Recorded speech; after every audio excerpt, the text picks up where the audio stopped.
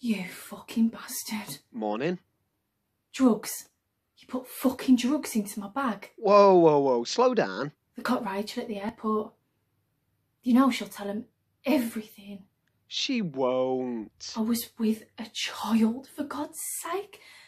Do you not have any morals? What?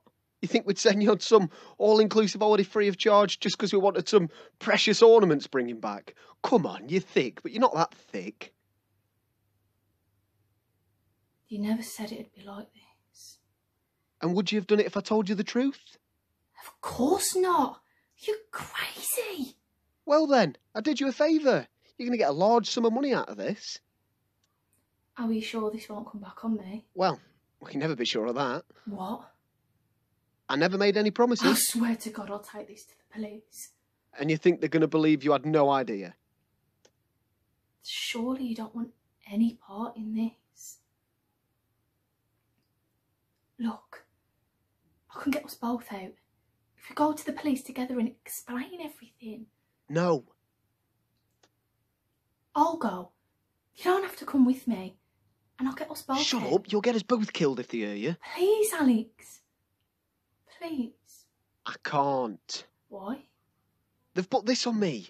It's tracking me movements. They can't do that. Oh, for God's sake, they can do whatever they want. There's no way out. I'm going. No, stop, please. They'll have me killed.